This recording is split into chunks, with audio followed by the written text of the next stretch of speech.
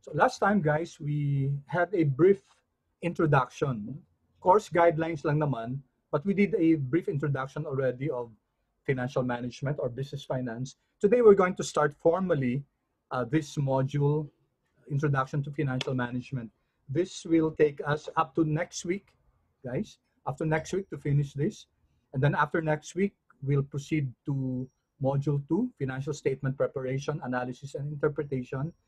And then this will cover siguro mga 2 weeks then, 2 to 3 weeks. Then after that, we'll have our first quiz. Okay, so now what I intend to do is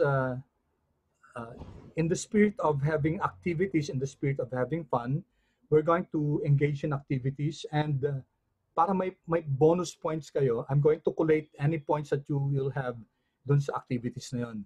Tapos at the end of the term, i-collate natin yan, kukunin ko yung percentage ng points nyo, and then I'll give a maximum of 5% bonus based on in your participation dun sa mga activities natin.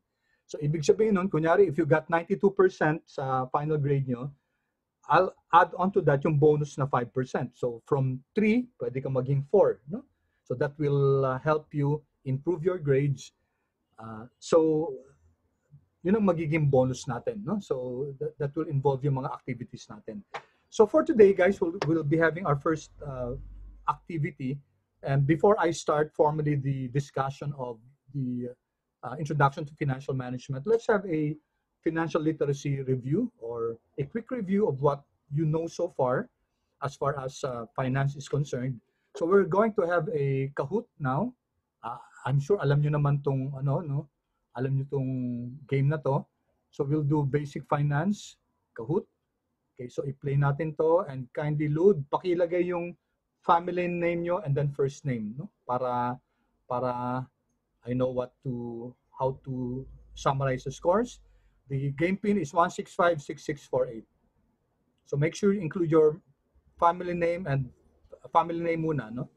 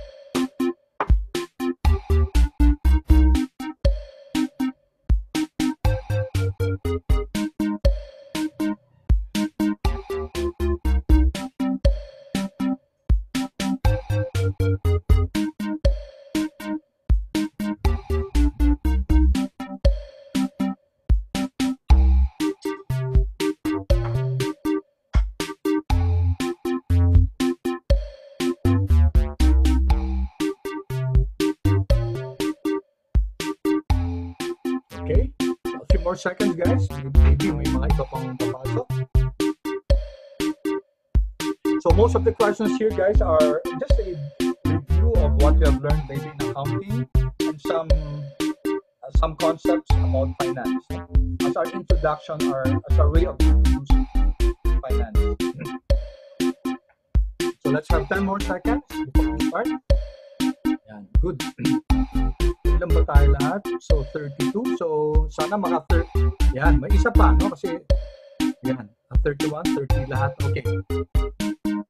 Okay, so I think we're complete. Okay, so let's start. First question on basic finance. 20 seconds to.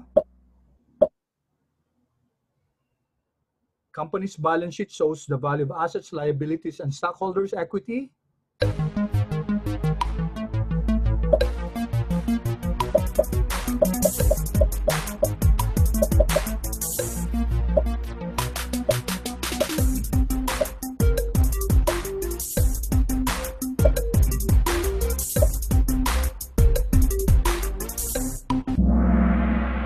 Okay, so 5 got the correct answer. Okay, tingnan natin kung bakit kaya hindi mali yung the other answers, no?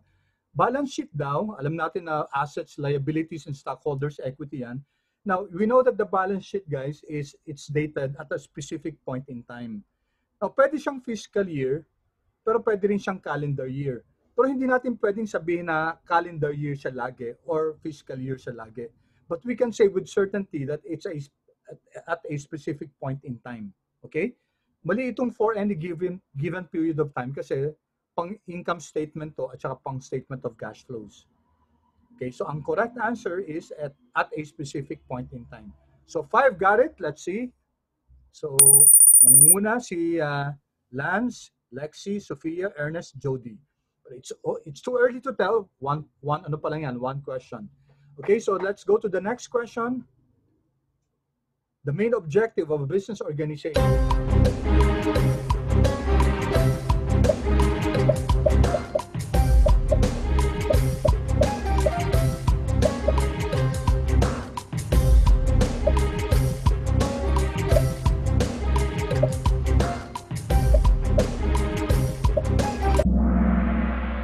Okay, so meron tayong dalawang nakakuha ng tamang ano.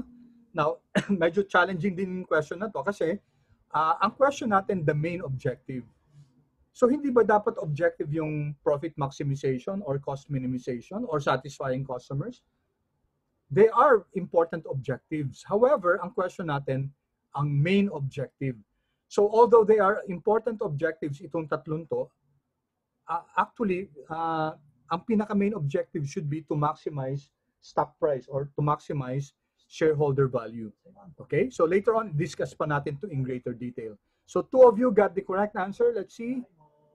Okay, so meron tayong change ng leadership.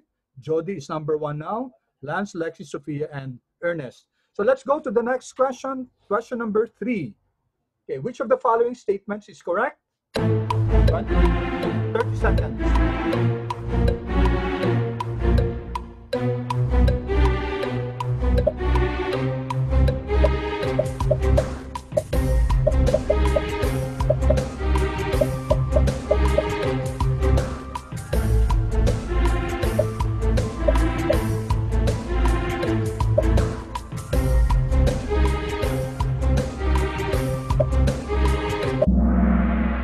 Okay, so I'm happy. Almost all of you got it, no?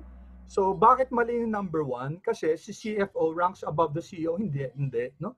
It's the CEO who ranks above the CFO. Kasi si CEO, siya yung pinaka-highest, no, individual sa isang organization, Chief Executive Officer. Si CFO, under siya ng CEO. Okay, the chairman of the board must also be the CEO, not necessarily. Okay, pwede yung chairman of the board is not the CEO. Number 6, letter D is wrong. Si CFO, iba yan sa ano, iba yan sa controller, no?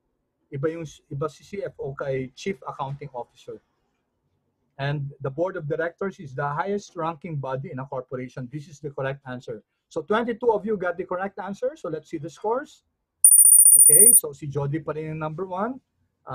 Highest answer streak of 3. Lance, Lexi, Sophia. So let's keep it coming, guys. Let's keep it coming. Next answer, next question, question number 4. Money markets. What are they for?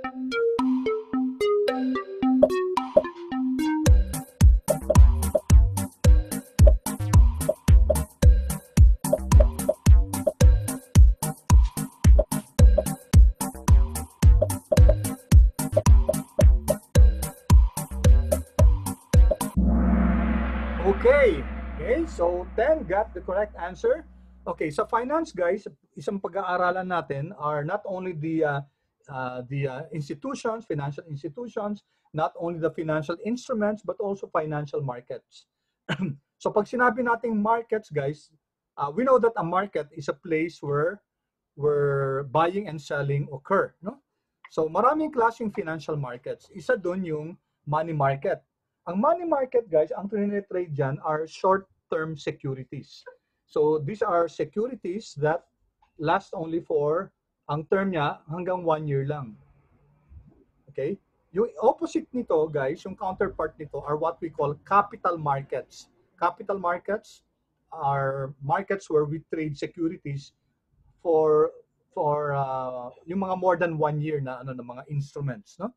Okay, so sabi dito, foreign currencies, guys, hindi money market ang foreign currency, no? It's a different market, foreign exchange market siya.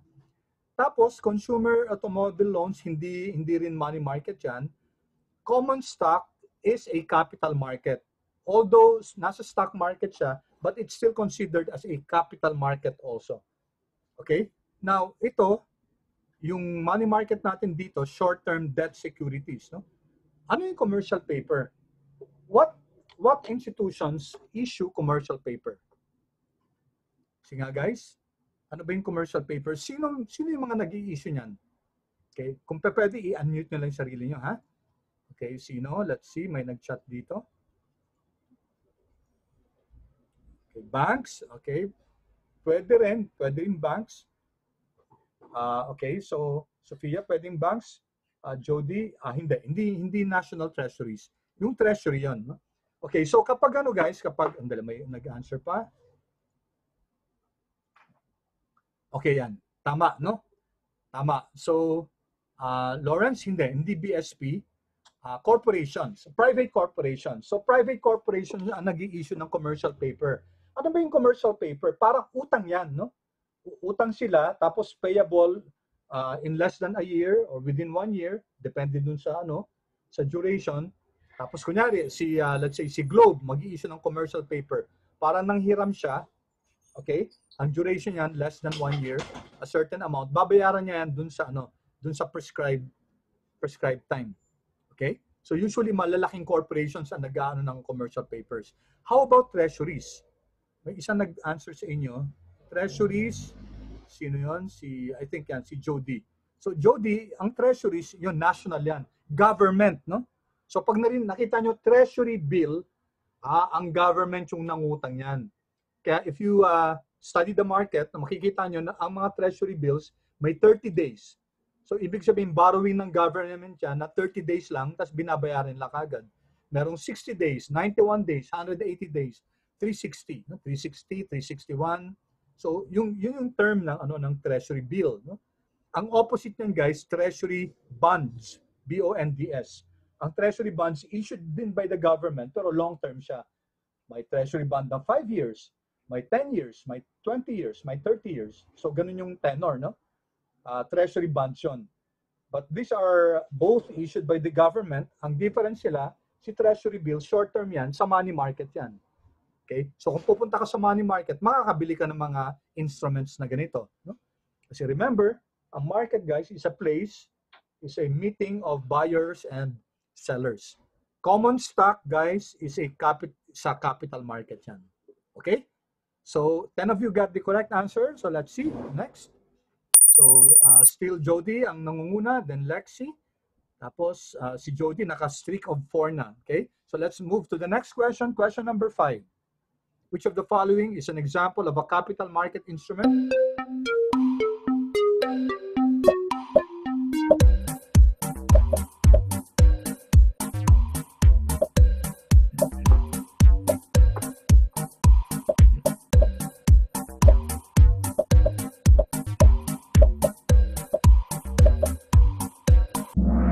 Okay, so most of you got it. That's very good. It means you were listening a while ago. So, pag common stock guys o preferred stock, capital market yan. Commercial paper is wrong kasi money market siya, di ba? Ito yung inano natin kanina. Pinag-usapan yung CP, yung commercial paper. This is a money market instrument. Treasury bill is also a money market instrument. Guys, ang tinatanong natin dito, capital market. Bankers' acceptance or bills of exchange. Ano ba to? Okay, I think the best way to explain this is, imagine, nag-issue ako ng check sa inyo, no? So yung check na yan, it's my promise to pay you a certain amount, no? A certain amount, kunyari 10 million on a particular day, kunyari December 31. Okay? So yung check ba na yan, pwede mong ibenta sa market? Medyo mahirap kasi sino ba naman ako, di ba? Sabihin, kung magtumalbog yung check na yan, di kawawa naman ako, yung bibili, no? Now, unlike kung ang nagbigay niyan, guys, ang nag-issue niyan bangko. What if it was Metrobank who issued that check, no? Parang check na nasabi niya, I'm going to pay you 10 million, tapos December 31. May bibili ba niyan kung ibenta sa market? Yes, guys. Yes. And kasi, siyempre, si Metrobank yung nag-ano o kaya si BPI. And usually, pag binibenta yan, discounted. Kasi, ganito, no? Kunyari, ibebenta ko sa market to, tapos, kasi, kailangan ko na ng pera ngayon eh. May 10 million ako receivable from Metrobank. Kaso December 31 pa. So, kailangan ko ng pera ngayon. So, benta ko na lang sa itong banker's acceptance na to or bills of exchange. Makukuha mo yung 10 million sa December 31. Pero, bayaran mo na ako ngayon ng, kunyari, 9,950,000. Okay, so binibenta ko sa ito at 9,950,000. Bigay mo sa akin yung pera ngayon. Tapos, makukuha mo 10 million sa December 31. Okay, so ganun yung concept, guys, no? Ng banker's acceptance or bills of exchange. So, banker's acceptance is also a money market instrument. Okay, so ang capital market lang dito, si common stock. Okay, 15 of you got it, guys. Congratulations, that's very good. So, next, let's see kung ano nangyari. Oops, nagkakaroon ng mga changes tayo sa podium natin. Ernest is now number 1, followed by Jody, Lexi, Marion, and Lance. Marion, meron ka bang parehong first name? Next time, guys, i-ano yung family name kasi i-collect ko yung mga scores nyo. No? So, si Pat, highest climber, 11 places. Okay? So, let's go to the next question. Next question is, 6th question. Retained earnings are not unspent cash because...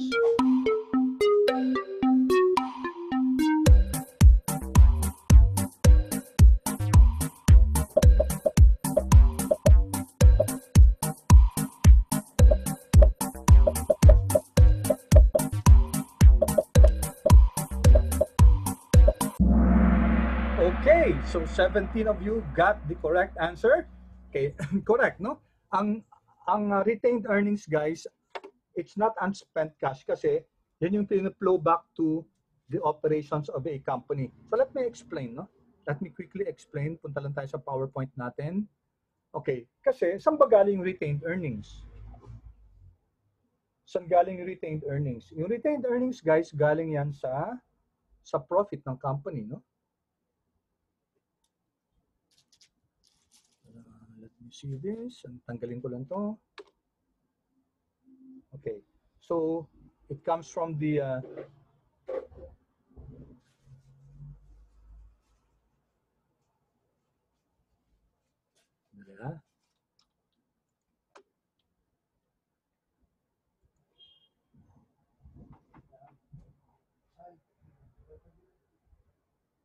okay. Ang hirap nitong digital pad. Okay, for yung positioning. Okay, so meron tayong net income after tax. No? We have net income after tax. Now, ano yung disposition nito ng company? Pwedeng dalawa yan, no? Pwedeng isa, ito. Pwedeng isa. Okay. Ano kaya to, guys? Yung R, ano to? Paki-unmute na lang if you want to answer, guys. What's R? Bigyan pa natin ng next oops. RE. Ano to, guys? Can be. Pwedeng unmute na lang, guys, para hindi ko na i-open yung chat, no? Revenue.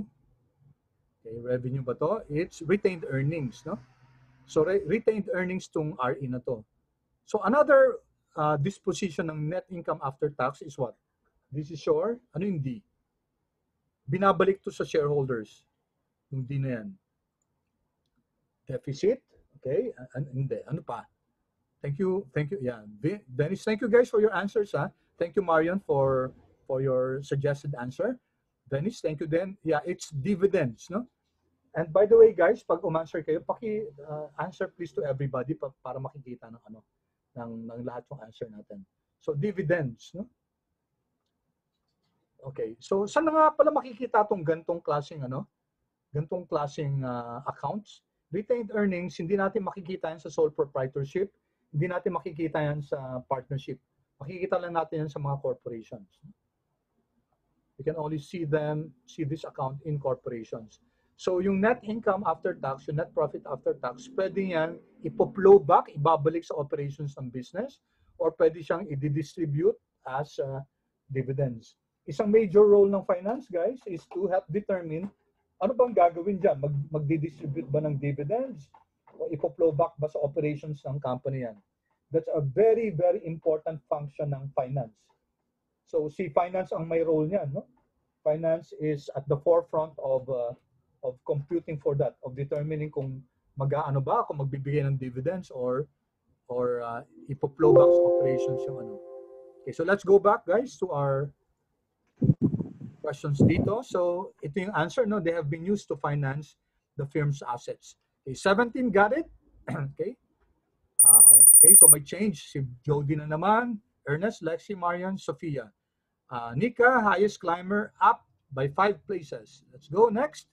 7th question. Single most important accounting number on the income statement.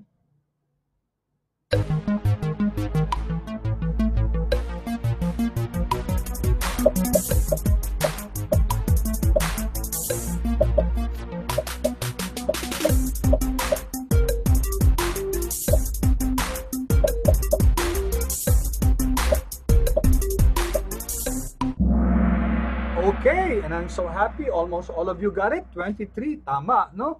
Single most important number, net income after tax, net profit after tax. This is the profit after all the expenses has been deducted, kasama yung interest, kasama yung taxes, no?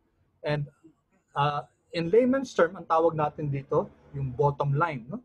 Yung ano ba yung bottom line ng company? So it's the income, it's the profit after all the expenses have been deducted.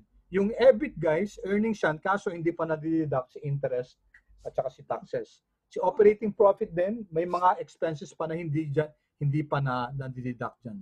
Okay? So answer is net income after tax or net profit after tax. Most of you got it, 23. So let's see. Okay, wala pang change ng ano. 7 players have reached answer stick number 3. Okay, next question. Question number 8. EPS. Paano ba kinakalculate yan?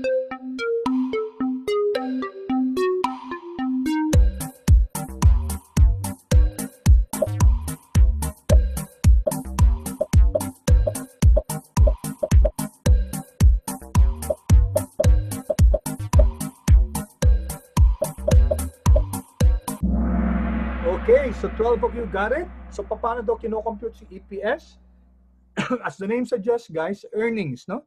So that's net income after tax divided by the number of shares. Earnings per share. So earnings for common shares by the divided by the number of common shares outstanding. Okay, so 12 of you got it. Okay, tingnan natin kung may movement, walang movement, halos ganun pa rin. Jody is making a comeback with 3 in a row. Okay, next question, question number 9.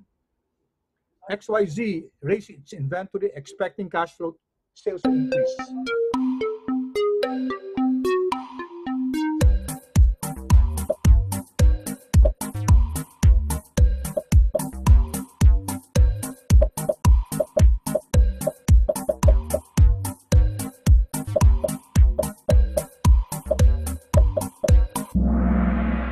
Okay, so 4 of you got it.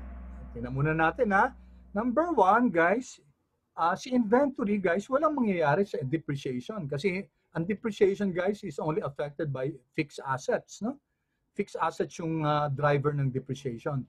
Inventory is a current asset, so walang pakialam si inventory sa depreciation.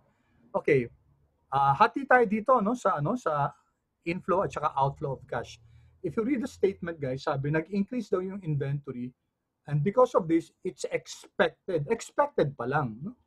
Hindi pa naman sinasabing nabenta na yung inventory. So pag na-increase ng inventory, ibig sabihin, bumili ng inventory, naglabas ng pera. Okay, hindi pa nabebenta, no? So it's an outflow of cash. Kung sinabing nabenta na yung inventory, most probably net inflow of cash yun. Kasi syempre, yung sales naman natin, mas malaki kaysa dun sa, mas mahal kaysa dun sa inventory. Kung bumili tayo ng inventory worth 100, syempre yung sales doon, depende doon sa markup, mas malaki sa 100. So, mas malaking cash na papasok. Okay? So, Ang sabi kasi dito, expecting sales pa lang, no? So it's wala pang benta, so outflow of cash yun. Okay, so 4 got it. Let's see. Okay, so walang masyadong change dito. Ivan, highest climber, 7 places ang inakyat ni Ivan. Okay, so it's still Jody, Ernest, Lance, Lexi, and Sophia. Next question, question number 10. Arrange this in its appearance sa balance sheet.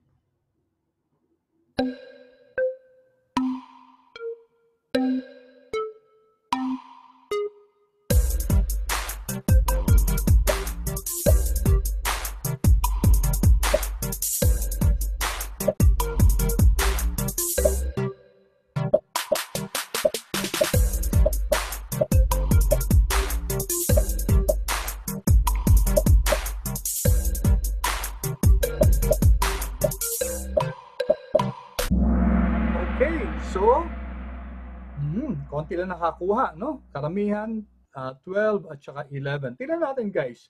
How do we arrange this? Paano ba ina-arrange, guys, yung assets sa isang balance sheet? How is it arranged? Anyone? Paano ba ina-arrange yung assets sa isang business? Sa balance sheet, guys? Ano yung rule doon? What's the operative word? Anong ginagamit, guys? Fixed assets muna. Thank you, Rishan, but it's not fixed assets muna. Ang arrangement is according to letter L, guys, letter L. Current, pero paano yung current kasi maraming klaseng current. According to letter L, liability, not so Rian, but thank you for your answer. According to letter L, ang arrangement, guys, assets tayo, hindi tayo liability. Yeah, it's according to Rishan, thank you. It's according to liquidity, okay? Liquidity, guys. Guys, pag nag-answer kayo, paki-ano sa sa everyone, ha? So that others can see your answer. So the answer, guys, is liquidity. Ano ba yung liquidity? Yung proximity niya sa cash, kung gaano siya kalapit na sa cash. So if you take a look at the current assets, it's okay. It's okay. It's okay, Rishan. So how do we arrange these current assets? Siyempre, ang pinakauna dyan si cash. Pagkatapos ni cash, ang susunod, guys, si marketable securities. Kasi si marketable securities, short-term investments to, sa money market to no? Marketable securities. So, depende dun sa tenor, pwedeng ma-convert into cash kagad to. So, it's more liquid than receivables. So, number 1, si cash, tapos si marketable securities, tapos si receivables, tapos si inventories, tapos si prepayments. Yun ang order dito ng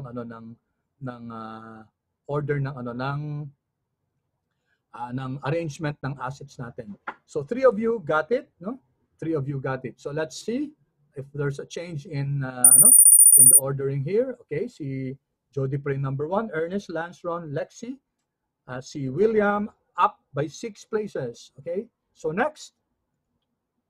Okay, next question, 11, networking capital.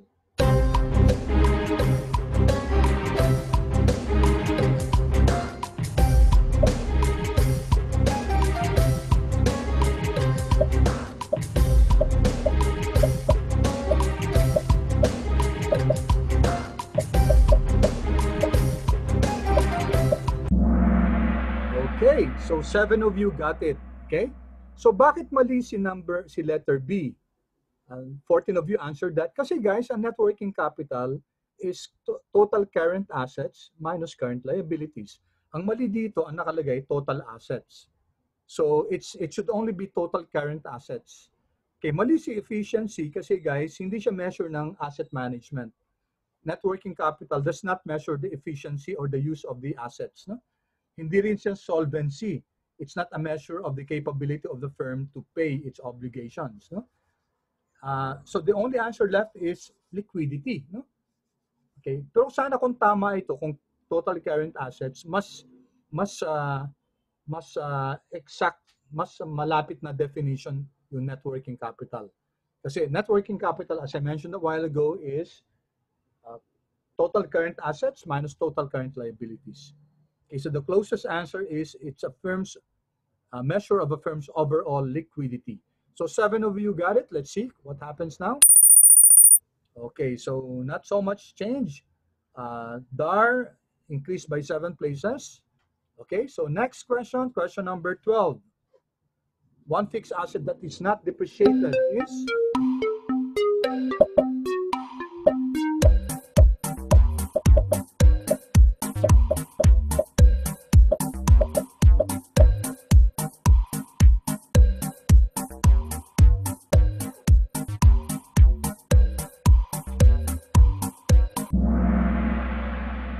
okay, so ang hindi lang guys, ang depreciate is land. Okay, number one, mali si cash at saka si inventories. Cash and inventories are not fixed assets. Kaya ang fixed asset lang dito si equipment at saka si land. Eh kaso si equipment, dinidepreciate yan. Okay, so the three are wrong. The only answer is 19. Yeah, land. Or 19 of you got it. So that's very good. Most of you got it. Next question. Natin. So may mga change dito sa ano. Si Jody Pray number 1. Ernest, Lance, Lexi, and Nika. So si Bridge, highest climb, 6 places. Okay, next question guys. Question number 13. Blank flows result from debt and equity financing.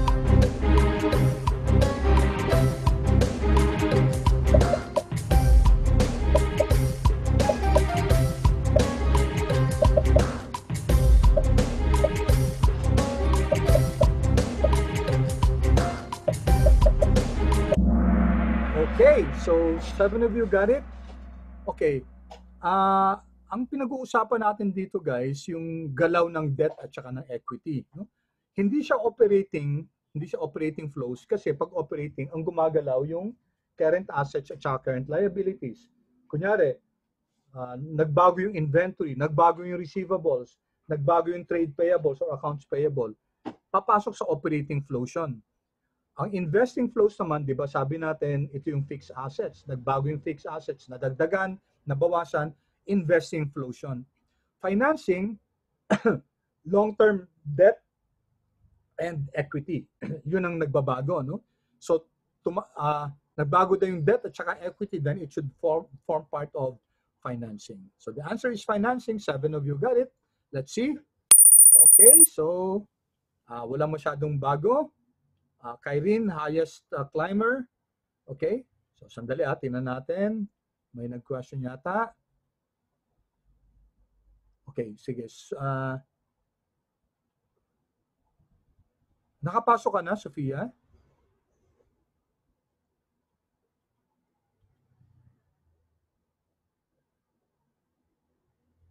Pasok na lang ulit, Sofia, ha? Kung na-disconnect ka.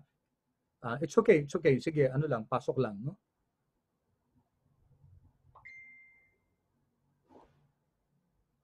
Ay, oo nga pala, no? Sorry, Kasi kailangan, di ba yung ito, subukan mo ito, Sofia, yung pin, 1656648. Try mo to enter, ha? Okay, sige. So, okay, thank you, Sofia, for informing me, okay? Pero try mo pumasok ulit, andi dito sa ilalim, can you see yung number na yan? 1656648. Try entering again, okay? So, okay, so next. Question number 14. Associated with the purchase or sale of fixed assets.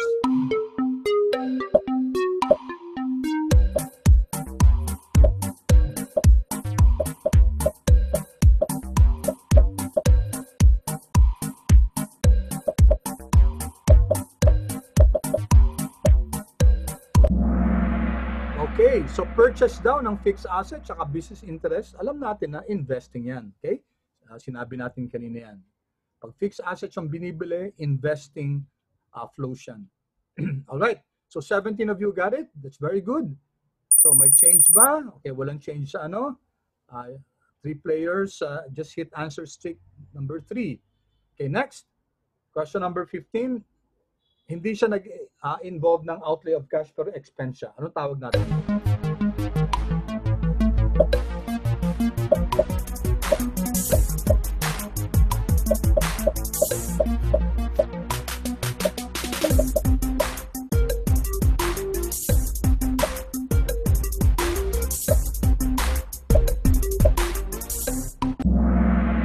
Okay, Okay, so tama, non-cash charges, no? Can you give me an example of a non-cash charge?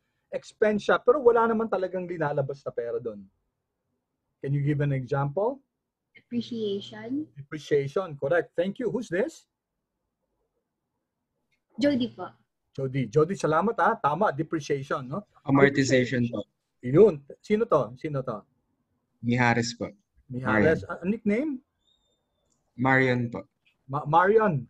Yep. Sir Marion. Jody, thank you so much. Tama kayo, no? Examples ng mga non-cash charges are amortization and depreciation.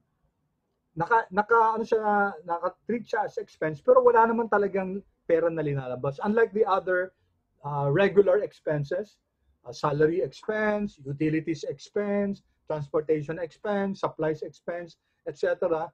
Lahat yan involves cash outlay. Depreciation, okay, does not involve a cash outlay. Amortization of patents, amortization of goodwill, these are expense accounts, pero hindi naman siya talaga naglalabas ng pera. Okay? So 24 of you got it? That's good. So next, may nagbago ba? Okay, so medyo nagkonting bago. Dar has the highest answer streak of 5. Okay, that's very good. So next, question number 16, 5 more questions. Gain or sale of equipment.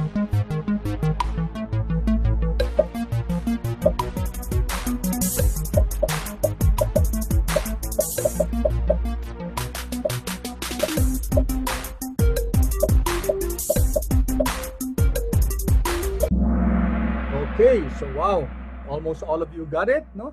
Pag gain or loss ng sale ng equipment, papasok yan sa operating. Pag purchase ng equipment, papasok yan sa investing. Okay, so yun ang difference, no? Kung binenta yung equipment, papasok yan, yung gain or loss doon papasok sa ano mismo, sa operating flows. Okay? So 20 got it. Let's see kung may mga change dito sa sa leadership. Wala pa rin, no? Reano Migs is back in the game 3 in a row. Okay, next. Question number 17. 4 more questions. Increase in prepayment.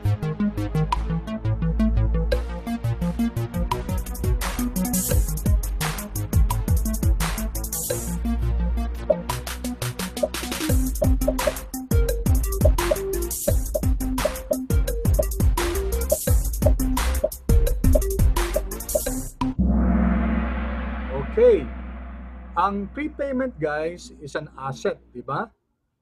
Ano ba yung prepayment? These are advance payment. Kunyari, prepaid rent, prepaid insurance. So it's a payment done in advance before that asset is used, no? Kunyari, prepaid supplies. Hindi pa na gagastos, hindi pa na gagamit, no? So pag nag-increase in prepayments, ibig sabihin, guys, nag-increase yung pag-advance payment, no? So it's a use of cash. So number 10, hindi siya financing, no? Kasi prepayment is a current asset. Okay? So it's not financing. Prepayment, prepaids are part of operating, no? So use of cash kasi tinaasan natin prepayment, tinaasan yung ng advance payment. All right? So next question, may nagbago ba? Okay, walang nagbago. Okay. Next question, 3 more questions. Question number 18.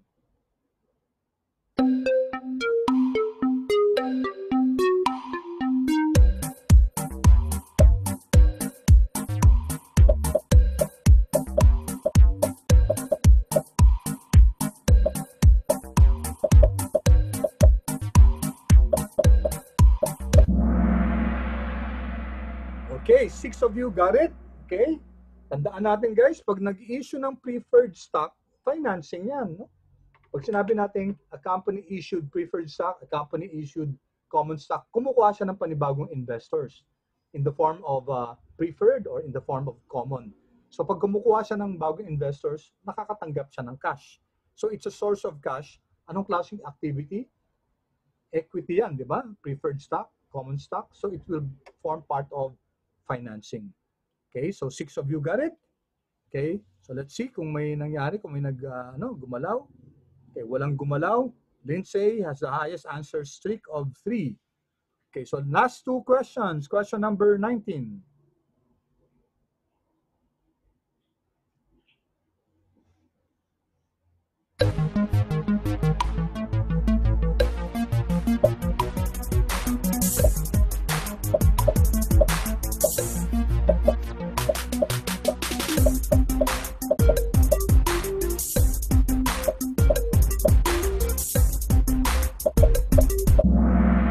Okay, answer is, most of you got it correct, secondary market transaction.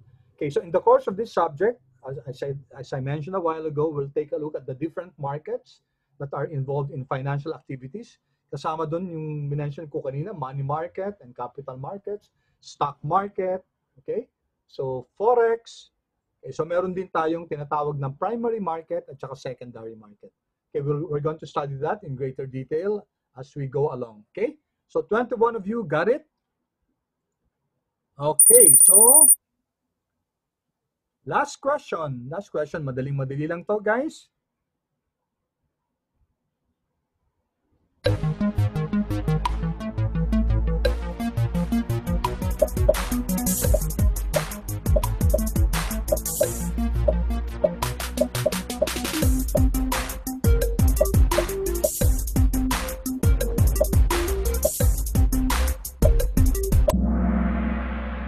Okay, so so many of you got it. It's a statement of changes in shareholders' equity. So dito natin makikita, guys, kung ilan yung bagong shares na in-issue. Hindi sa balance sheet, hindi sa income statement, hindi sa cash flow. All right, so that ends our activity for today. Tingnan natin. So let's see the podium finishes. Congratulations. 11 out of 20 correct answer. Lance, congratulations. 12 out of 20 is Ernest. And 14 out of 20, C. Congratulations, Jody. Okay? So I'll collect your scores, guys. Ipopost ko yun sa canvas natin yan. So may runners-up tayo. Congratulations. Okay, I'll post your points dun sa marks, no? Okay. Okay, so let me close this. And let's now go back to our session, guys. So let me just present our PowerPoint slide. Okay, so very quick information lang, guys. Ano ba yung objective natin dito sa Module 1? We would like to understand what's the role of financial management and who are the different individuals involved in the function of finance. We're also going to look at the different institutions, instruments, and financial markets. No? Yung iba, tinignan na natin dito. A while ago, we looked at different instruments. Ano ba yung mga instruments na nakita na natin kanina? Meron tayong commercial paper. Instrument yun. It's a security. Meron din tayong treasury bills, treasury bonds, bankers acceptance or bills of exchange, stock, common stock, preferred stock. Okay, ito yung mga instruments na nakita natin kanina, and we'll learn more by next week. And then yung financial markets, may mga naano na rin tayo kanina, guys. May nakita na tayo, money market, capital markets, we have primary market, secondary market. Okay, we have meron tayong futures market, foreign exchange market, stock market. So these are the different markets that are involved in as far as finance is concerned. And then we'll go into a deeper study of ano ba yung mga financial institutions and what services do they provide. Tapos ano ba yung mga iba't ibang klaseng instruments, which I mentioned a while ago. And then lastly, we're going to take a look at the markets. Oops. Mali. Na-end ko.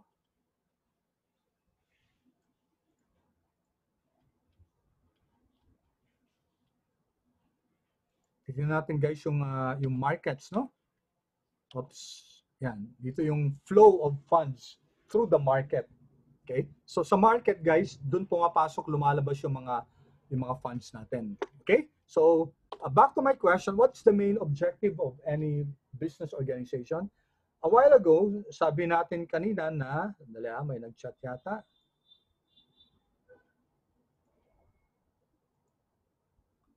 Okay, so kanina pa yata ito, ano, yung amortization. Okay, sorry. Okay, we said a while ago, guys, that we mentioned 3 objectives a while ago. Yung isang objective, sinabi natin, profit maximization. Profit maximization. Okay, we also mentioned that an objective, cost minimization. Minimization. Okay, so pwede rin daw customer satisfaction.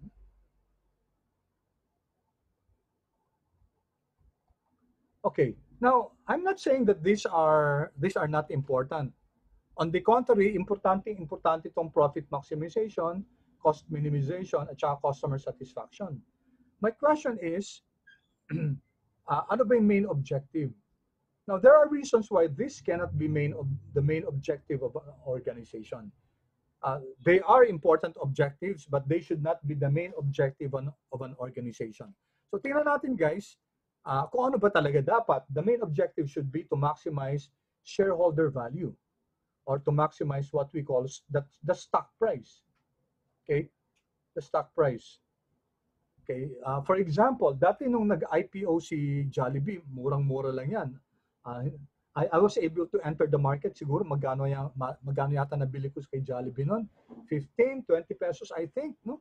Tapos, around 2 years ago, tumaas yung price ni Jollibee, naging 300 plus na, 300 pesos plus. So that's what we call maximization of shareholder value. So I, as an investor, am very happy kasi yung initial investment ko na mga 20 pesos per share, ngayon ang value niya, ang intrinsic value niya, 300 pesos plus. You cannot earn that, guys, in a savings account. You cannot earn that in any other, siguro, ma-earn nyo lang yan, siguro sa isang business mismo, no, sa entrepreneurship. But if you take a look at other let's say, avenues, other instruments, baka mahirapan tayo, no? So, importante, guys, ang main objective ng organization should be maximize the stock price, maximize shareholder value. But that doesn't mean, guys, na hindi importante yung profit maximization. Importante ba yung customer satisfaction? Yes, of course, it's important. There are, among other things, may mga 6 things na pwedeng ibigay yung customer satisfaction. Number 1, increase sales kasi repeat buyers yan eh. Satisfied customers could be loyal customers, keep on buying, keep on patronizing the product of a firm, no? Kaya repeat buyers sila. And also, one advantage of satisfied customers is that they are less sensitive to price. Hindi sila price sensitive. Ibig sabihin, kung tumataas yung price ng service or product, hindi sila mawawala, no, sa company. Loyal pa rin sila. Unlike, guys, kung hindi loyal yan, tapos kung price sensitive, isang konting taas ng price, lilipat na yan sa kabilang bahay, no? Dun sa competitor. So there are customers that are price sensitive, but usually loyal customers are not price sensitive. Okay, especially kung reasonable naman talaga yung pagtaas.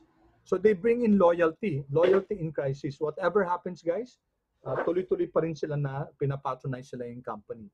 Now, this is also very important, word of mouth, free advertising yan. In this age of social media, okay, importante yung word of mouth. Pag maganda yung company, pag talagang inaalagaan yung customers, they create ripples and ripples and ripples of word of mouth advertising. They don't need to advertise actually. Of course, meron pa rin, pero nami-minimize yun, yung advertising cost. Kasi nga, yung mga customers mismo, lalo yung talagang mga loyal, sila na mismo yung nagdadala pa ng mga, nagiging influencers sila pa nagdadala ng mga bagong customers ng company. And they're not asking money for that, no? Kasi nga, nag-benefit sila dun sa firm, nasayahan sila sa service, naging loyal sila, and they invite people also to patronize the product. So that's what we call word of mouth, no? Tapos meron din tayong tinatawag na ito, no? This is called cross-selling. Anong cross-selling? kunyari yung loyal customers mo bumibili ng product A. Meron din kayong mga product XYZ. So pwede nyo rin i-present sa sa loyal customers nyo. And chances are they could also patronize yung ibang products, no? Which we call cross-selling. Tapos pag may innovations yung company, sila yung mga unang-unang bibili niyan. So satisfied customers, loyal customers provide profits, they provide growth, which stabilizes corporate performance. Yun ang kagandahan ng customer satisfaction. But should that be the main objective of a business entity? Hindi pa rin. Importanteng objective yan. And it should be subsumed dun sa main objective, which is to maximize shareholder value. Okay? Now, let's pause for a while. Can you give me an example of a company that we can say we can be in all agreement that this company has really, because of its processes, because of its of what they do, it has gained really loyal customer following. Sir, Yes. one example would be Apple. Sino to? Sino to? Banzuela po. Anong first name? Rian. Rian. Okay, Rian. Thank you, Rian. Sige. Apple daw. Sige, Rian, bakit Apple? As you can see po, there has been a great division, especially with Apple users. Okay. And in which mostly people who are used to the operating system only use it po. Therefore, loyalty is created.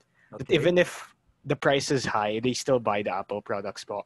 Yes. Oh. Next po, when they do new product innovations po, for example, launching a new Mac or something, it gains popularity immediately po. Mm-hmm. And then it also provides this one-stop shopping, just like you've mentioned po, Yeah. wherein they can also use other Apple products as well. Mm-hmm. Yeah. Thank you. That's a very good example. Apple, guys. I guess many of you are really loyal Apple users. So pag nagkaroon na ng bagong model, chances are you might buy that model, no? But then again, guys, yung pinapag-usapan natin, prudence in buying. Kung may Apple 11 Pro Max naman kayo, baka hindi nyo pa kailangan ng Apple 12. So medyo isip-isipin din natin yan. But you're correct, no? Apple really elicits a good customer following, loyal customers. Number one, yung quality of product nila, ang galing. Customer service is also very good. Tapos they keep on innovating, updating. Tapos yung lagi na ina-update kunyari yung OS nila, operating system. Okay, so this enhances yung utility ng hardware nila, yung cellphone. So talagang wala tayong masasabi sa ganda ng produkto ng Apple, sa galing ng business model nila. Very good, really remarkable, admirable. Okay? So thank you. Sino yung umanswer? Nako, nakalimutan ko agad. First name ng umanswer? Rian po. Rian, sorry Pasensya na guys, okay. minsan yung short-term memory biglang nawawala. So Rian, thank you so much. That's a good answer. Okay, any other example, guys, of a company that has really gained so much popularity because of its excellent customer service, excellent product, and this has resulted into really great customer satisfaction? Let's have one more example. Yes, Lexi, yes, you raise your hand. Or is it correct po, Starbucks? Yeah, syempre. Oh, Starbucks. Bakit? Bakit yung Starbucks? I think they're really popular. Just same like they keep experimenting for new drinks po. Mm-hmm. And they have good what do you call this? Parang they have good image po. Yes. Sa worldwide. Correct. Global brand yan, ano? By the way, next meeting, guys, titingnan natin yung mga brands na to. We're going to look at these brands and see, can these brands be valued? So next meeting, titingnan natin yan. But tama si Lexley, sabi niya na Starbucks is a very popular brand and it's known for great customer service, great customer product. And so what's the result of that, guys? May repeat buyers tayo. Okay, and then may mga promotion nga sila, di ba, yung mga stickers, no? And so many would really want the Di ba yung mga notebooks nila, no? So, nag-i-increase din naman ang price ng Starbucks, pero bakit pa rin, bakit ando doon pa rin yung mga loyal customers? Okay, kasi ano nila yung niche nila eh. Kung sino talaga yung niche nila sa market, no? And then word of mouth then, of course. So they have produced loyal customers, and it has impacted on their profits and then their corporate growth, no? Yung corporate performance nila. So let's summarize that, no? Thank you for those examples. So sabi natin, customer satisfaction is one of the strongest indicators of customer loyalty. And as I mentioned a while ago, it leads to repurchase, buy again, no? Cross-selling. Yung other products, no, pwede natin ibenta dun sa mga existing customer base. Reducing price sensitivity and the very powerful positive word of mouth. Diba? Diba yung word of mouth, it can be two-pronged. Pwedeng positive yan, pwedeng negative. Remember yung Jollibee, di ba? Yung recently, yung may chicken joy ka na, may tuwalya ka pa. No? It really, it was really a big blow to Jollibee then. No? All right, so customer satisfaction is important. However, guys, sabi ko nga, hindi natin pinag-uusapan yung objective. We're looking at the main objective. Okay? Customer satisfaction should be subsumed under that main objective, which is to maximize shareholder value. Okay? So yung profit maximization, customer satisfaction, cost minimization, they're all related. No? They're all related to each other. So at this point, let's compare. Ano bang difference ni profit maximization? How does it affect, for example, planning duration? Ang problema kasi guys, kapag profit maximization, the focus is more on cutting on expenses. No? Kasi how do you increase profit? You can increase profit by increasing sales or also minimizing costs. Kaya ngayon profit maximization at saka cost minimization, magkapatid yan. No? Ang problema guys, kung ganun masyado yung focus, okay, it's possible that the long-term growth could be sacrificed at the altar of short-term benefits. Bakit? Kasi may pressure yung management na pag profit maximization, kailangan yung bottom line talagang itaas natin yan. And what happens is that because of this pressure on them to increase the bottom line, they lalo na yung mga discretionary expenditures, pag sinabing discretionary, at their level, pwede nilang tanggalin yun, a company might be tempted to cut back on these discretionary expenditures. Ano yung mga example nito? Ito, I listed it down here. Advertising, research, maintenance, training, guys. These are what we may call expenses, pero taken on another light, these are investments. Investments. And the problem with profit maximization is that these discretionary expenditures are treated as expenditures. And kung object natin is to increase profit maximization, increase the profit, syempre, costs have to go down. And some costs that are very important might be sacrificed at the altar of profitability.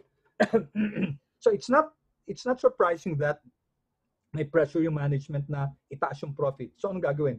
Tanggalin na lang muna natin training. Wala mo ng training ngayon, no? Kasi expense yan eh.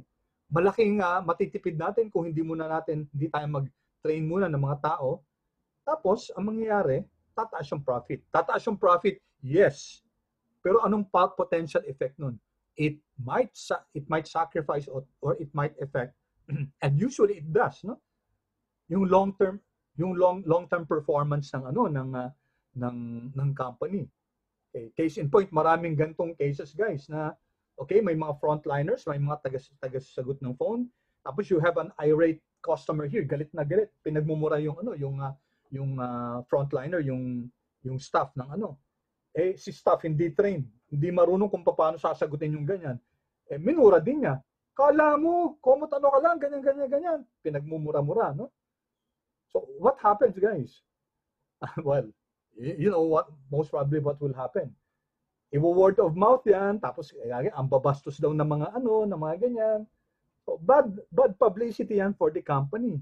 And besides, you lost a customer. No? Unlike yung mga companies, guys, na fully trained talaga yung mga ano nila, lalo yung mga frontliners. They are really taught how to deal with the pressure customers like this. And since they have visited that scenario, alam nila kung paano sagot. And they're able to turn anger into appreciation. So soft answer eh. And trained yung ano yung mga staff na kung paano sasagutin yung mga ganyan. Rule number 1, wag sasabayan yung galit ng galit, no? Let the customer spew out his anger. Kahit na minumura yung ano, kahit na minumura siya, yes guys, kasi do not take things personally, no? Yun ang training sa mga ganyan. Do not take things personally. It's not about you. It's about the customer. That customer might be having a bad day o talagang siguro reasonable naman talaga yung ano niya, yung complaint niya, talagang siguro nagkamali yung company. So do not take things personally kung binabadmouth ka na. It was not you, no? It was not you. So ganyan yung training, guys, sa mga frontliners. And that can be guys reinforced really when companies invest in things like that. So sabi ko nga kanina, ang problema ng ibang companies, they're so hooked up, they're so passionate about really maximizing profit that they tend to forget that how they do it is critical. Kasi sabi ko nga, di ba, there's a great temptation to really cut back on expenses, even very, very important quote-unquote expenses which could have been treated as investments.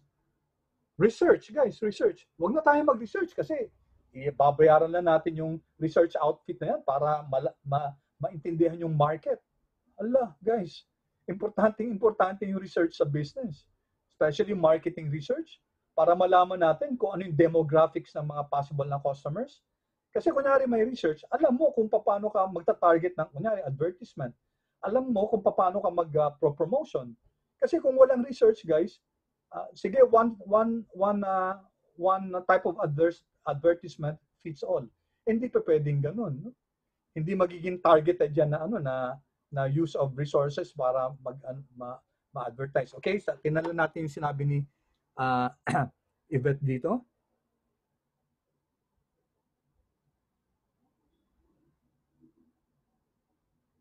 Okay, so may comment si Venice. No? Thank you, Venice, for this. Okay, pero ang sinasabi ni Venice, wait, let me summarize. Okay, so you're correct, no? You're correct. Ang sinasabi ni Venice, yung sometimes companies will use substandard materials. Okay, that's very true. Maraming mga companies na ang objective nila basta tumaas yung profit. Sige, kahit na ang gamitin natin yung mga substandard na raw materials. So ano nangyayari? You have products that are not of quality. Okay? So although siguro sa year na yon tataas yung profit kasi nag-cut back dun sa quality ng materials, pero anong madi-develop? Mga hilaw na customers. Okay? Hindi siya makaka-develop ng mga loyal customers kasi ang pag-alam ng customer na hindi maganda yung quality ng product, then hindi magpapatronize yan. Hindi magpapatronize ng product ng company. That's well said. Tama 'yun, ano?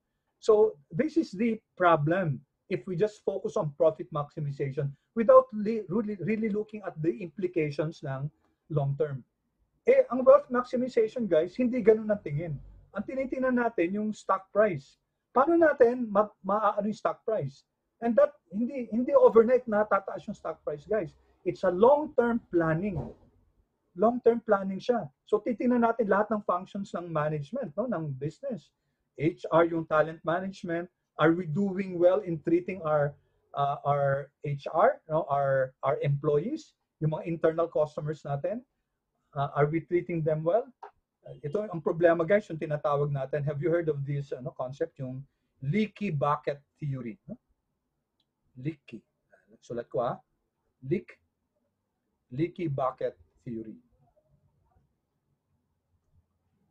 Okay, ano yung leaky bucket theory? Okay, ito yung problema minsan ng ang focus lang profit maximization. So you have a bucket here. Okay? Sana yung ano ko. hirap pa-adjust tong ano ko, yung digital pad. Sorry for the drawing. You have a pail here. Bucket, no? May bucket ka dyan. Tapos pasok ka ng pasok ng ano. We try to put in really many customers as possible. And then yung pala, meron ka palang butas dito, no? Leak. So mas malaki pa yung bawas ng ano kaysa sa pagpasok. No wonder, nagtataka ka bakit kaya hindi umuusad yung growth ng company, no? So that's the leaky bucket theory. May mga butas na hindi mo pina-plug. Okay, if you have the same amount, so thank you nga pala kay Venice, thank you so much for that very good share yung sa mga substandard materials, no? Ang delikado pa niyan kung may issue sa health, no? 'Di ba? We know of products that may mga issue pala sa health, yung nauuso yan dati, 'di ba? Yung have you heard of the magic sugar? Yung magic sugar yung nilalagay sa mga patamis o palamig na yung pala carcinogenic siya, nakakalason. Okay, those are issues, may mga ethical issues yan, guys. And finance laging tinatakal tong mga ethical issues. Should we give substandard products para kumita tayo? Pero ang price to pay naman nun, yung mako-compromise yung health ng mga customers natin.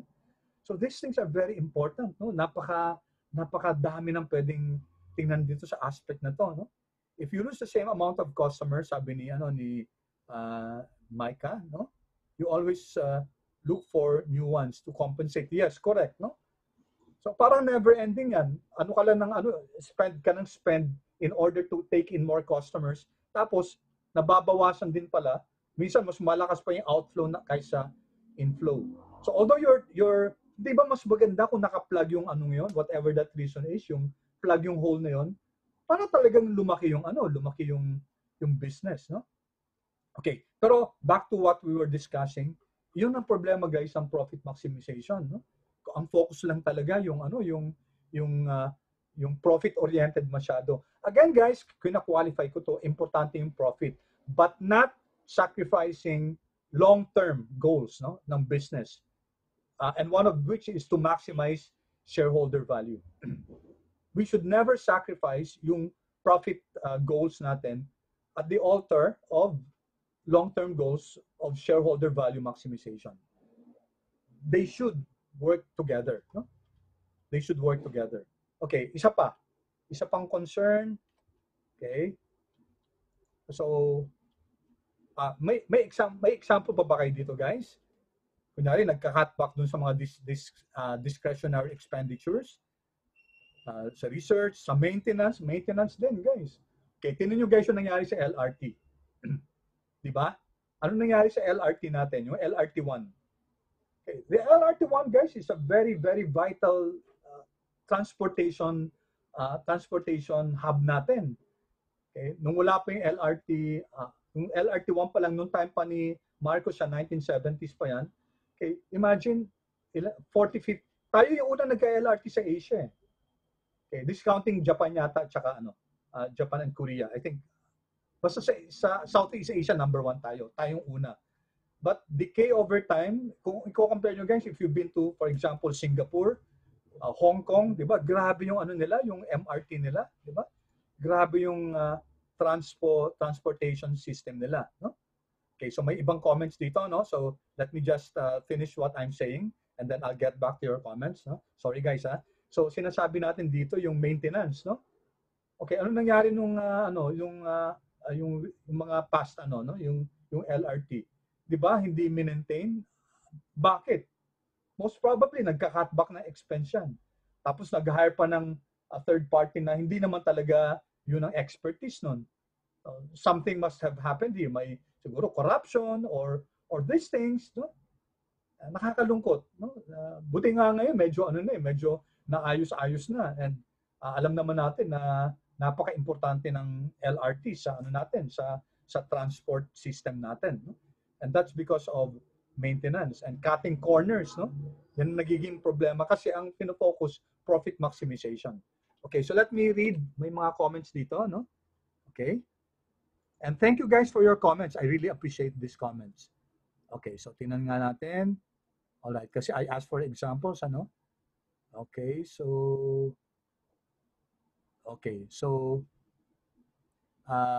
sabi ni Lexi, yung Shopee daw. Okay, bakit kaya Lexi? Business sellers po like the ones in Shopee are examples of profit maximization. Would you like to share, Lexi, bakit ano? Bakit profit maximization?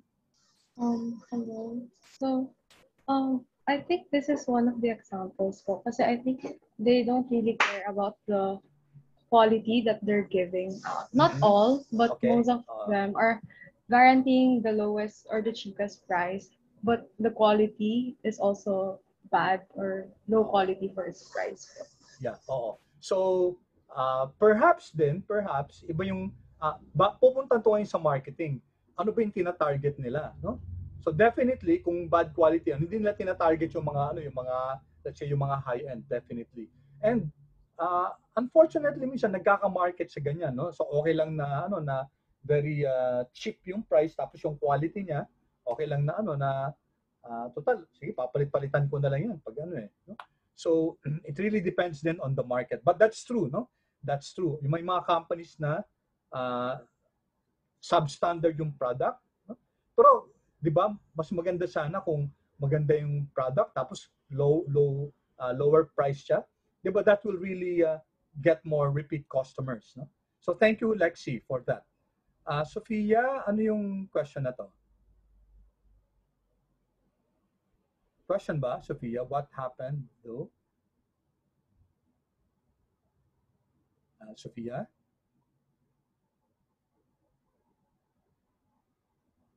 Okay, mukhang okay. So sinabi din ni Lexi related to Shopee. Okay, si ano naman si Venice, yung maglev, yung Russian, no? Magnetic levitated train. What do you say? Oh, how I wish na may maglev tayo dito, no? Grabe, siguro from Apari papunta ng Davao, di ba? Wow, kung may maglev tayo, no? That will be the day, no? Yung mga bullet trains ng Japan, ng China, and even some Southeast Asian countries, no? Although I'm happy now kasi medyo dinidevelop na rin yung train system natin, pero wala pa tayong talagang yung ganung train system. 'Di ba ang ganda lang kung connected talaga from north to south? Okay? Connected from north to south. Siguro kung naging tayo yung colony for some time ng Europe, magiging iba, no? Siguro yung transportation system natin. Pero hindi rin kasi guys, more than 300 years tayo sa Spain, eh. Wala naman nangyari dun sa transportation system, although Spain is in Europe. Tapos ano din naman yung train system generally guys sa Europe ang ganda ng train system. Maybe some of you have already ridden the train system ng Europe. Kunyari, magbe-breakfast ako, galing ako ng Paris, France, mag-breakfast tayo sa London. Ganun lang, train lang. Ganun lang. Very efficient, very fast. Ang ganda lang, no? Ang ganda lang. And alam naman natin na moving people, transportation is a key element to economic development. Okay, so sabi ni Venice, maglev. Okay, so Sofia, yung LRT. Okay, sabi niya, nasa meet. Okay, sige, it's okay lang. So Sofia was all about yung LRT. Buti nga ngayon guys, di ba?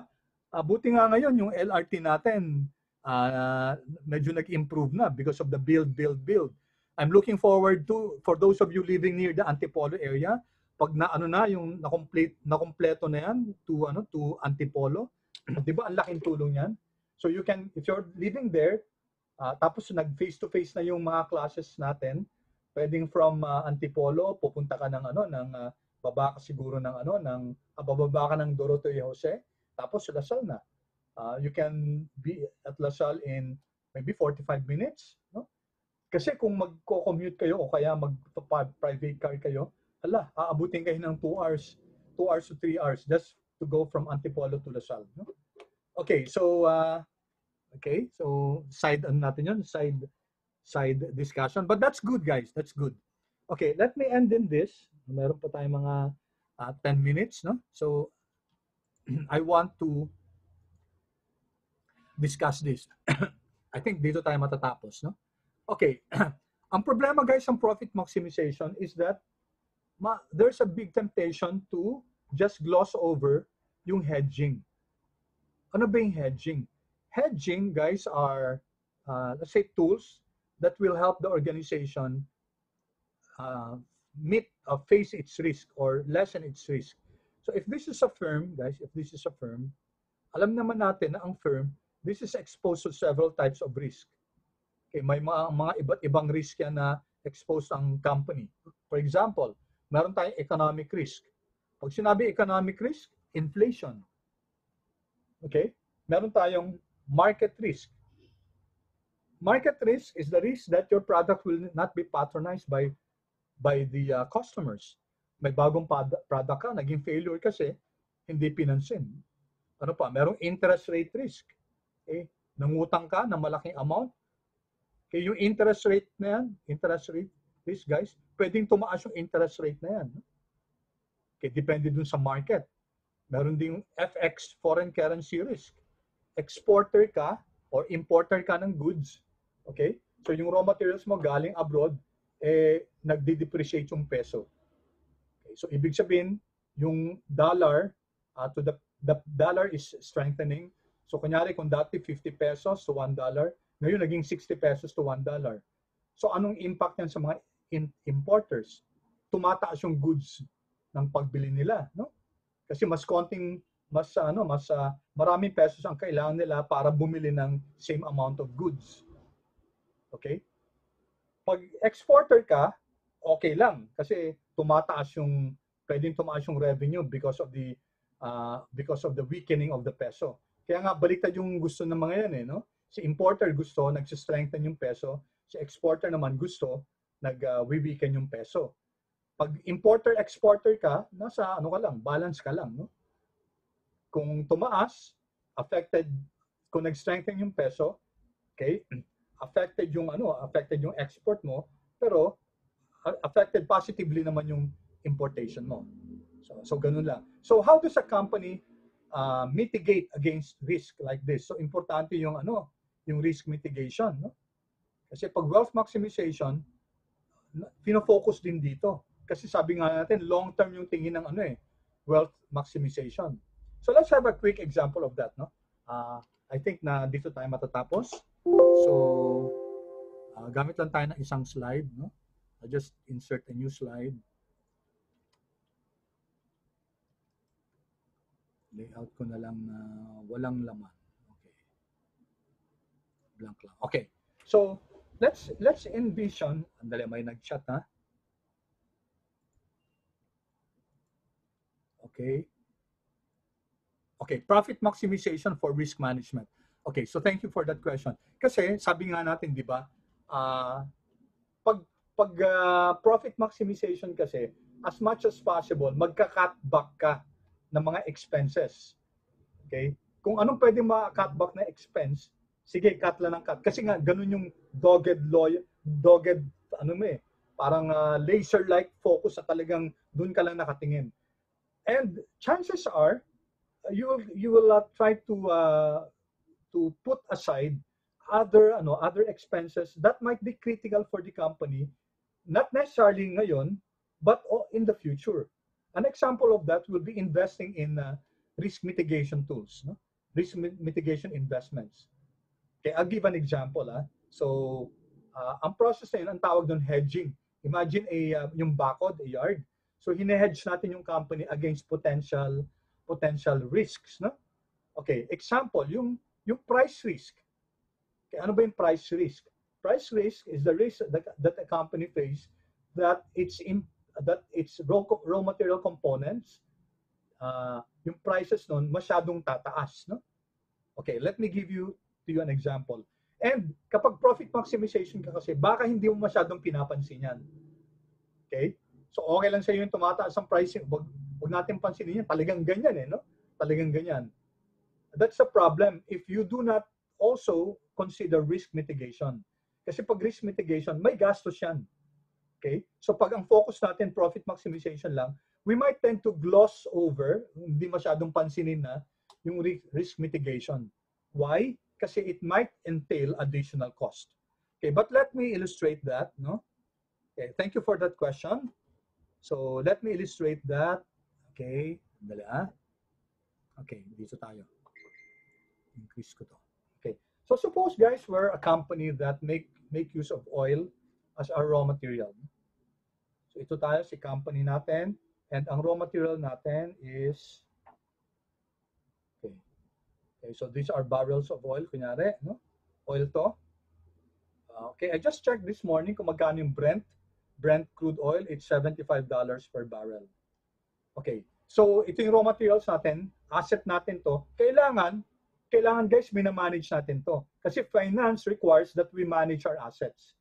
Pag hindi natin minamanage to, delikado to kasi ang oil guys is very volatile. Konting ano lang, mga effect sa weather, effect sa may kaguluhan sa Middle East, nababago talaga yung price. So how do we manage that? So let's assume that that's our main material and ang inventory natin mauubos na. So kailangan natin by December 31, no? So today is July 1. Okay, ang hirap sulatan to. July 1. This is December 31. By December 31, kailangan natin ng 1 million barrels, no? 1 million barrels of oil. Okay. So anong gagawin? Okay, kung hindi ka aware sa risk mitigation, okay, ang mangyayari, sige lang. Wala kang risk mitigation, wala kang hedging. So pagdating ng December 31, ano nangyari? The price at the spot market became 200. So bibili na tayo sa spot market, ano? Kailangan natin ng oil by December 31, 1 million barrels. So doon natin bibilhin sa spot market. Pag sinabing spot market, on the spot, i-deliver, no? Tapos on the spot, babayaran mo. Yun ang spot market. So what happens guys? $75 yung, at that time, sabi natin $75 to $80 yung cost. December 31, 200 na. Hindi tayo nag-hedge. Ano mangyayari? Hero ka o villain ka? Villain ka, di ba guys? Kasi hindi mo pinaprotektahan yung company na dun sa fluctuation ng price ng oil. So, siguro mag-resign ka na, no?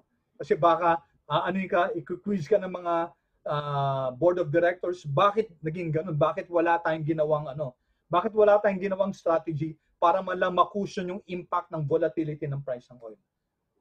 Kasi bakit dapat sana, anong ginawa sana? Dapat guys, pwede sanang nag-engage sa what we call derivatives, no?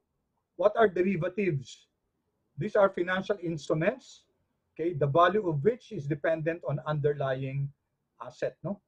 The price of the underlying asset. Okay, so pwedeng hindi nyo pa maintindihan to guys ngayon, yung definition yan, but I encourage you to look at this, no? I-research lang kung ano ba yung derivatives. Examples yan are forwards, and then meron tayong mga futures, meron tayong mga swaps, meron tayong mga options. So quickly guys, magta-time na, no? Quickly, ano to guys? Kung sana marunong yung finance, sana nag-engage sa futures. Ano yung futures? It's a contract guys to buy an item in the future. Kaya nga futures ang ano sa kanya. So kunyari pumunta sa futures market, tapos pwede makabili doon ng oil at $78 per barrel, delivery December 31, no? Okay, 1 million barrels. So if you engage in that activity, hinedge mo yung company, pagdating ng December 31, kunyari ang price 200 na, hero ka guys? Hero ka ba o villain? Guys, hero ka. Kasi nag-engage ka sa isang derivative sa futures, tapos makakabili kayo, ang delivery ng price ng oil ng 78 kaysa sa 200. Okay, you get the point guys? Get the point? Oops, okay, time na, no? So let me just end in this. So sorry for the extension, no? So instead of futures, sana pwede niyong ginawa options. Kasi paano kung ang naging price ng oil sa spot market December 31 naging $15 na lang? Patay ka, no? Patay ka. Kasi nag-contract ka ng oil 78 naging 15 na lang siya. So parang double-edged sword yung futures, ano? Pero kung nag-option sana, guys, ang mangyayari sa options, ang bibili mo hindi yung oil, ang bibili mo yung option to buy the oil. So iba 'yon. Okay? Pagdating kunyari ng December 31, kung 200 yung price, then you will exercise the option. Okay? Pag naging 15 na lang siya, you will not exercise the option to buy the oil. Okay, I know guys na medyo I gave you a mouthful, but we'll continue with this next meeting. And natuto ba kayo ng konti guys? Kahit pa paano, paki-chat naman, I'll end in this. May natutunan naman ng konti guys. Oh, correct, no? Correct. Yung sinabi ni Mika na multiplier or leverages, no? Okay, thank you guys. Salamat ha. And we'll continue with this discussion. Isi-send ko yung PowerPoint na to, yung kasama ng mga sinulat ko dito. Okay? So salamat. Thank you for the feedback. You learned a lot. I enjoyed this session with you. I'll see you guys next week, and please have a safe weekend ahead. Thank you and God bless you all. Salamat. Thank you, sir. Thank you, Thank you, sir. Thank you sir. Thank you guys. po, sir. Thank you, sir. Salamat. Thank you. Thank you, sir. Okay, ingat ha. Ingat. Sige.